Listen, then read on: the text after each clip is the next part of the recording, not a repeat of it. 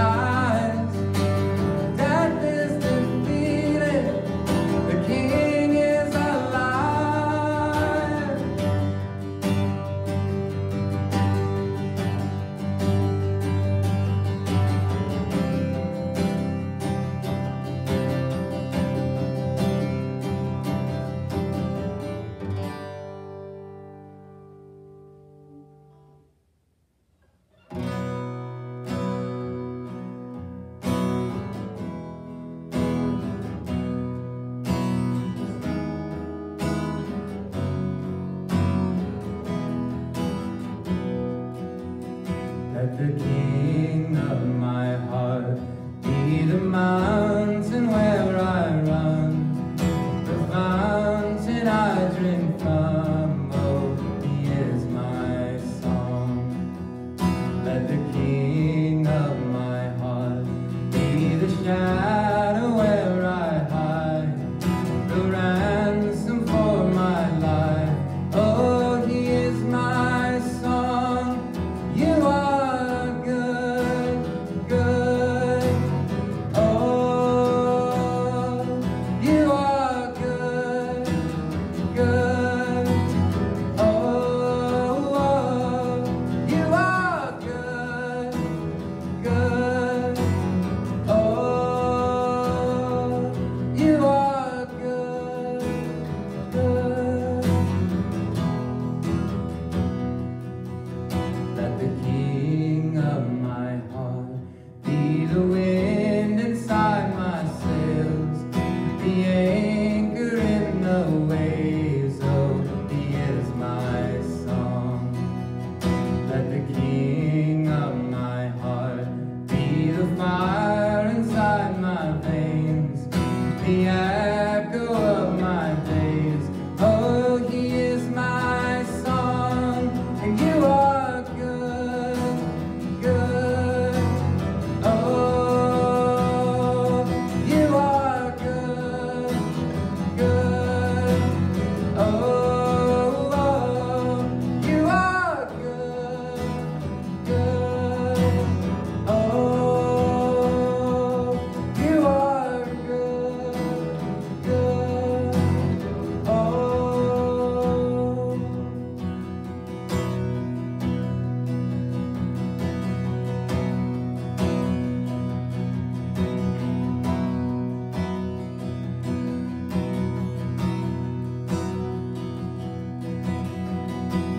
You're never gonna let me down. You're never gonna let me down. You're never gonna let me down. You're never gonna let me down. You're never gonna let me down. You're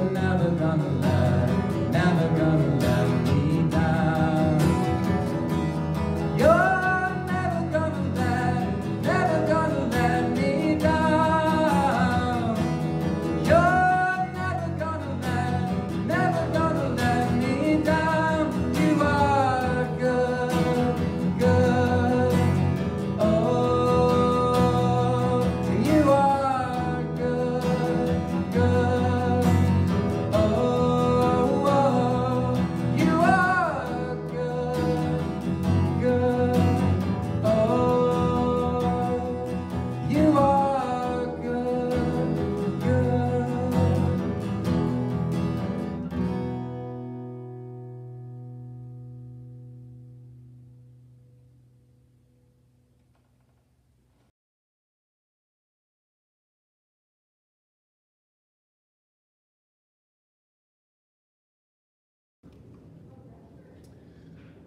Father, just so grateful to be in your presence today, and that you don't leave us wondering about your love or your will for our lives, Lord. You've given us your word. Pray that you would open our hearts by the power of your Holy Spirit and help us to receive it, receive you as our Savior and our leader. And we pray this in Jesus' name. Amen. All right. So, as I told you, today is about citizenship, and it reminded me of a joke. So there were a bunch of politicians, and they were on a country road, and the bus that they were in ran off the road and ended up in a farmer's field. So the old farmer who owned the property came and investigated, and then he proceeded to dig a hole and bury all the politicians that were on the bus in the hole. A few days later, a sheriff showed up and saw the crashed bus, and he asked the old farmer where all the people had gone. Where were the politicians? And the old farmer said, well, I buried them. And the sheriff asked the old farmer, were they all dead? And the farmer replied, well, some of them said they weren't, but you know how politicians lie. Ba-dum, boom. Not all politicians lie. But I know when we talk about citizenship and a message where we're talking about what's our role right now as citizens in this country of the people, by the people, and for the people, I think it's easy for us to roll our eyes. God, we're kind of sick of it, right? I think we really are. And all God's people struggle with this. So of people that would say that they're believers in Jesus as their Savior and Lord, only about 1 in 4 vote. Only about 1 in 4. And you know, I'm sure that a lot of that is, well, you know, I just can't go one way or the other. I don't know what to do. But is that the right attitude? You know, in our country, in the United States, where it's of the people, by the people, for the people, isn't not voting a vote too? It is. Not voting is a vote. That's the way it works. And you know, in our text today, if this is informative,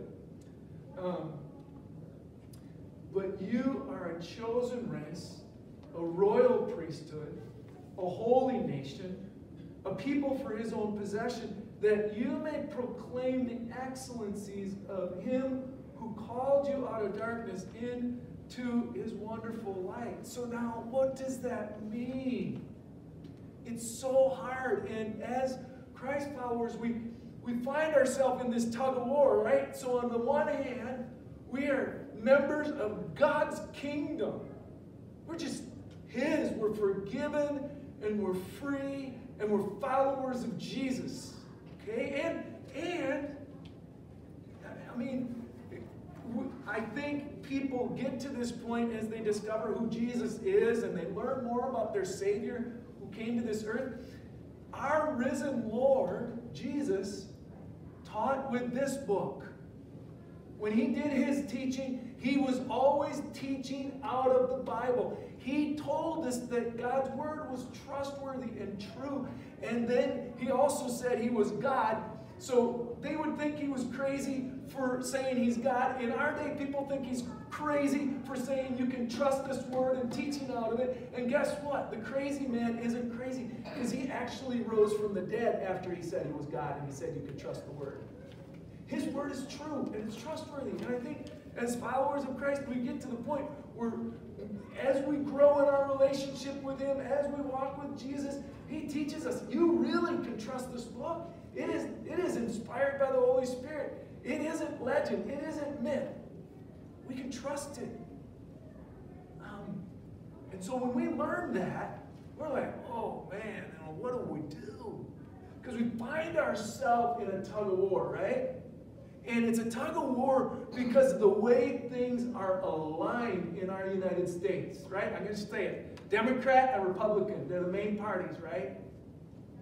And we know that these two parties, and there's other ones, there's Libertarian and there's Green, but we know because of just the way the numbers work, they don't fare very well. And so we find ourselves in a tug of war, right? And the tug of war is this, like one party, Democrats, they are, at least on their platform, they will be all out for racial justice. Is Jesus for racial justice? Oh, come on. All out. We are all made in the image of God, and the Bible is all about that. How about the poor and marginalized? Is Jesus for the poor and marginalized? All the time. All the time. As a matter of fact, those are his people. When he came to earth as a human, he wasn't born in a king's house. He wasn't born in a castle. He was born to peasants, poor people. Okay? And he can identify with the poor and marginal. The Bible says he didn't have a place to lay his head. He can identify. And the scripture's all about that. It is. And then sanctity of life. Scripture so clearly life begins at conception. Behold, I was knit together by God in my mother's womb. I am fearfully and wonderfully made. Psalm 139. Can't deny that. And God gives life, and only God has the right to take it, and our job is to be his caregivers on earth. We're seeing things all around the earth where they're taking the life of people that are medically fragile and people that are elderly. They're taking their life. They're not just caring for them and letting them die. They're taking their life. That is wrong biblically, right? Okay, so obviously, if we're going to the booth, the Republicans, their platform aligns with sanctity of life, and then sexuality and marriage. Jesus was clear about that, all over in Scripture. We just looked at a bunch of those passages in the weeks past. Jesus never ever stepped back from speaking the truth to someone, but he did it with such love that they were drawn to him, and he forgave, and he gives new beginnings, and it's all about that. But we can see how we're stuck in this polarized world. Like, what do we do with that? What does it mean to be a person of the kingdom of God, a follower of Jesus, and a good citizen? Like, how do we do that? And loving, how do we do that? That is so hard. And so today, we just want to review this, all right? Don't worry. Don't worry. Like, stop right now. Okay, put down the shields. I'm not going to tell anybody who to vote for at all. Because Jesus did. Jesus isn't Republican. Jesus isn't Democrat. Jesus is Jesus, all right? And we're citizens of the kingdom of heaven, and we're ambassadors on earth. So what is our job? All right? And so we're going to look at the roles of the kingdom. And again, I did an outline because there's going to be a lot of information here. The roles of the kingdom, the relationship of the kingdom, and the responsibility of the kingdom. And so, first of all, I want to look at the roles of the kingdom. Our scripture today shows us like two very different kingdoms, all right, with a radically different identity, all right? And so let's just do these really quick. On the one hand, there's God's kingdom, where you, as a believer in Jesus, are a chosen race, a royal priesthood, a holy nation, a people for his own possession. On the other hand, there's the kingdom of the world, which if they haven't repented and believed in Jesus, they are not a people. They have not received God's mercy. Now, God acknowledges nations, ethnicities. But here, he's talking about in relationship to him. He goes on, again, on the one hand, God's kingdom, you're beloved, you're strangers, you're resident aliens, you're abstaining from passions that war against your soul. That's us. That's what Peter just told us in 1 Peter 2. And on the other hand, there's the Gentiles. And those Gentiles sometimes are going to speak against you as evildoers because we follow Jesus. It's going to happen, all right? Flip my page here. One more. On the one hand, you're to be subject for the Lord's sake to every human institution. Emperor, governors, sent by God to punish those who do evil. You're free, but you're to live as servants of God on this earth. Free, but you're a servant. And then on the other hand, oops, I didn't put that up for you, sorry. You can see it now. Human institutions, emperor, governors, they see God's people doing good, and they kind of call us names and say bad things, but they're ignorant and foolish. They don't know Jesus yet. They don't have the Holy Spirit yet. Okay, so what do we do? So you can see here, there's two distinct kind of realms, two kingdoms. But yet, even one of our kids could ask us this simple question, right? Isn't God the king of everything? Of course he is. All right? When we're talking about two kingdoms, we're talking about how God rules two domains of his kingdom. It's really the roles of the kingdom that God rules. All right? And so, the first role, I'm going to kind of just draw a really simple picture. So, we're going to be clear that God is king of all. He's king. He rules. If you're uptight and you're like, oh man, I don't know where this is all going to end, read Psalm 2 today.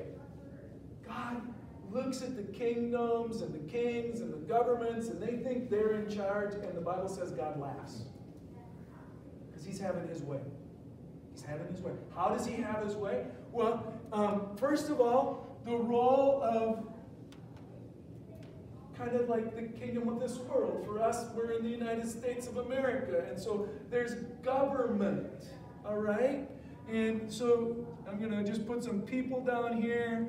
You can picture in your mind, for us, this is the U.S., but for, other places, Russia, China, they have government too. And ordinarily, God rules normally over all indirectly through government and laws, right? And so, in the beginning, it didn't have to be this way. Government and laws. In the beginning, before the fall, we didn't need that. And we just knew God's will, and we did it. We loved God perfect. We loved neighbor perfect. There wasn't all this selfishness and pride and revenge and all this stuff that gets us in trouble in our day. But now there is. And so God established government and laws. And that's how he ordinarily rules. He doesn't ordinarily zap people when they're doing wrong. He puts handcuffs on them and sends them to prison, right? He keeps order, and the whole purpose is to preserve man. So one of the places that we look to, so like where did God establish this, is after the flood, Genesis 9:6. God says, man is made in my image. He's made in my image. All people everywhere, and I'm going to protect them. So if someone sheds blood, his blood shall also be shed. And that, we say, is this rule of law. Okay? God, government, laws, and its rule. And that's what Peter says in our text today. So I have a little picture. It's the same one I have on the screen. But look at what Peter says. 1 Peter 2:3. Be subject for the Lord's sake to every human institution, whether it be to the emperor as supreme or governors as sent by him to punish those who do evil and to praise those who do good. This is, guys, this is Peter. If you know Scripture, you know about Peter, one of the disciples, one of the 12. And Peter thought Jesus was coming to set up an earthly kingdom where the Messiah king that God promised through the ages would rule, and people would finally have to obey God's laws, and they would have to do what he said. All right? And you remember when the people came to apprehend Jesus, it's the night before he goes to the cross.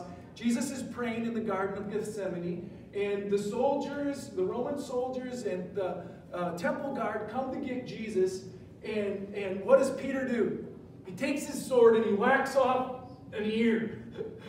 And Jesus says, stop and put your sword away, because God has said, whoever lives by the sword shall die by the sword. A different realm. And Jesus said, don't you know that I can call 10 legions of angels if I wanted?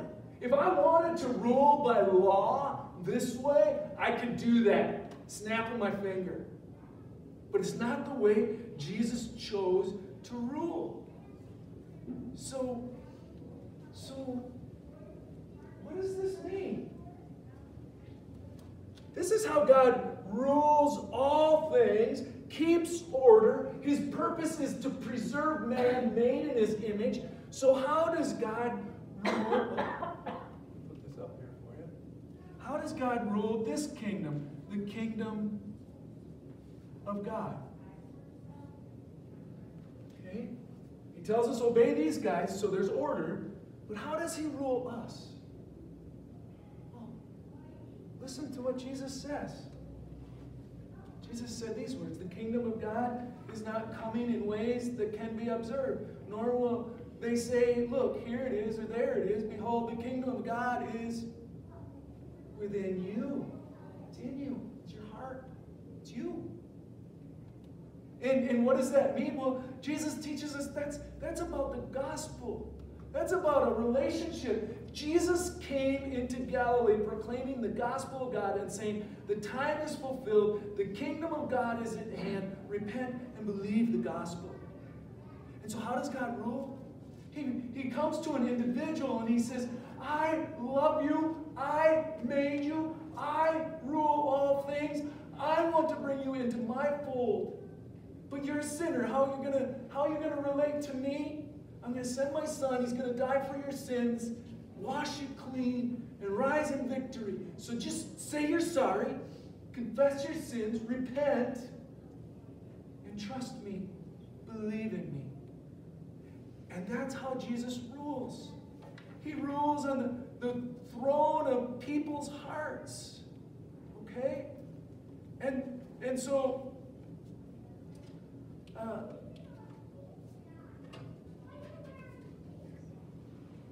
he rules through, I think I can put a picture up here. All right.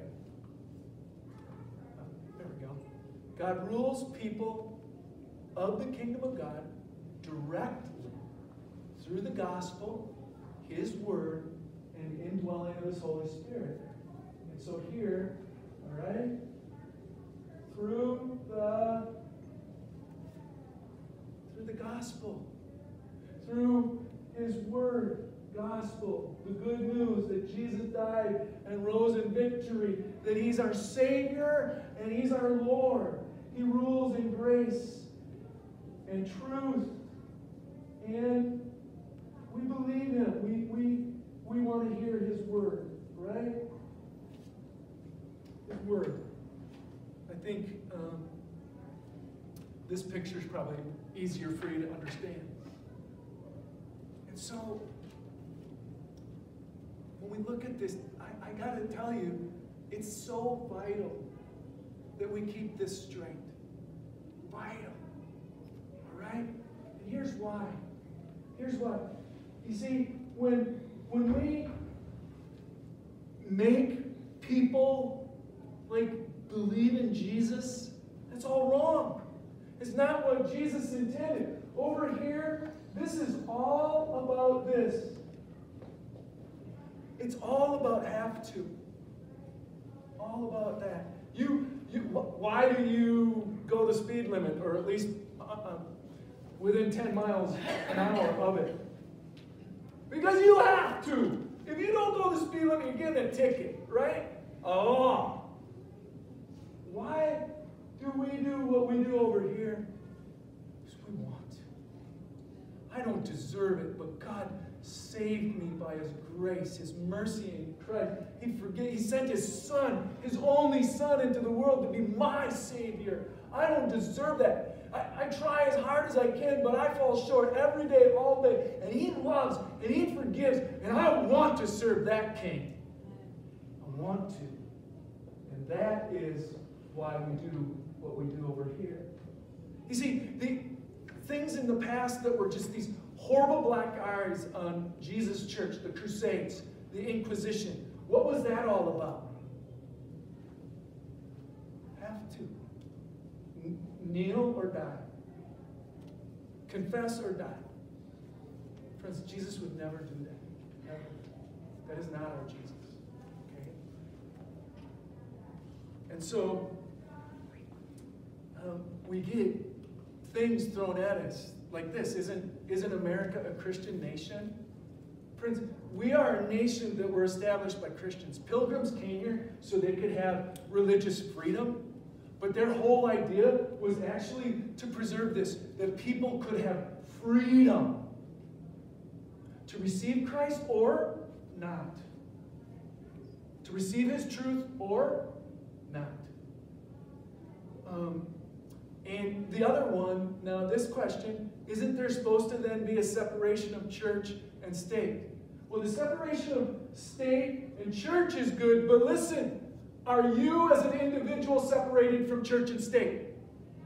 No, I am a citizen of the United States of America, of the people, by the people, for the people, and I, by God's grace, am a born again, believing citizen of the kingdom of heaven. I believe in Jesus Christ, God's Son, that he came, that he died for me, that he rose in victory, and friends, that he's alive and with us, and he will come again. I am his, all his, and I follow him as Lord and leader. So what do we do? And this is the next one, the relationship. So we saw the role. Here's the relationship. So what is our role? See, God rules what we call mediately. Mediate is he uses the medium of government to keep peace and preserve people. But he rules me immediately by the power of his Holy Spirit resident in me. He rules me immediately in a relationship with Jesus Christ where he speaks to me through that Spirit in grace and truth, his word. Okay? So how is the world going to meet him and meet what Jesus believes we should do? It's through us, right? It is through us. We are the bearers of the gospel, the good news, grace and truth. All this, God's word, grace, truth, word. Ultimately what? Jesus. Jesus. Guys, here's the deal. What is this all about? What is this all about? In Timothy, 1 Timothy chapter 2, verse 1 through 6, we read this. First then, I urge that supplication and prayers and intercessions and thanksgiving be made for all people, for kings and all in high positions. So we're supposed to pray for our leaders, this government leadership, right? Why? That we may lead peaceful and quiet life. God wants us to have a good life. Okay? Godly and dignified in every way. Why? Why? What is the why? This is good and it pleasing in the sight of God our Savior, who desires all people to be saved and to come to the knowledge of the truth. Why is God preserving this right now? Isn't it so broken? Have you felt the brokenness of our world lately? I have two dear friends that I have shepherded before as their pastor. One of them this week, her daughter, she's my age, her daughter was killed in a car accident. We're still praying, begging God for the son-in-law and the two children to be healed. It's so broken. Another dear friend, his son was hurt in a construction accident. His head got crushed. Such a broken world.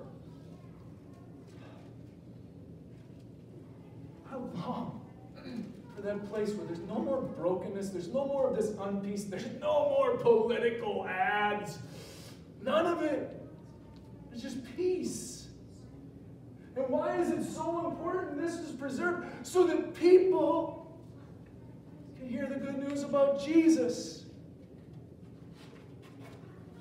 And not be forced into it, but that it's held out to them. that there's this invitation from God that He reconciled the world to Himself in Christ. All these people in these neighborhoods around this church are paid for already with the blood of Jesus Christ.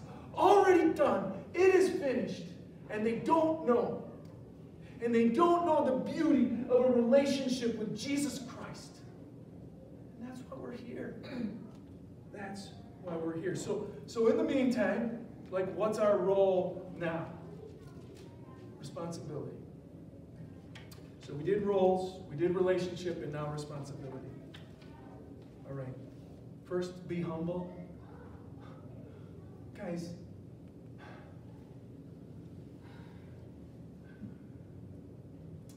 when people hear this word, evangelicals, what do they think? They don't always think humility. They think people that are forcing the Bible down their throat, right? Guys, we still need to speak the truth. We're the bearers of it, but we need to do it in relationship. And the Bible says right after this, in 1 Peter 3, it says that always be ready to give an answer to everyone who asks you for the hope that you have, but do so with gentleness and respect. Every single person you lock eyes with is made in the image of God. We're all broken. Guys, how are you saved? How are you saved to this day? By grace. You don't deserve it.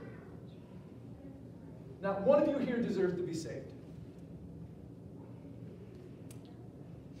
And don't you love that? Because it doesn't depend on you. It depends on God. And what He did for us in Christ. I love that. Second, be submitted. All right? We need to submit to governing authorities, like Peter said. But you got to understand. So Peter, he's the one, like, he calls us to submit. And he's the one that in the garden took out the sword. He learned from Jesus to submit, because that's the best way to keep this safe, so that people can, be preserved, so they can hear the good news and receive it willingly, not by force. Okay? But you have to understand, Peter wrote these words, 1 Peter, during the time of Nero, the emperor. And this is early in Nero's reign. Towards the end of Nero's reign, what happens to Peter? He gets crucified on a cross upside down. Why? Because he won't say that Nero is a god. He won't recant from saying Jesus is true God, who came from the Father to save the world, and He is the only way to be saved. And so they tacked Him to a cross and crucified Him upside down.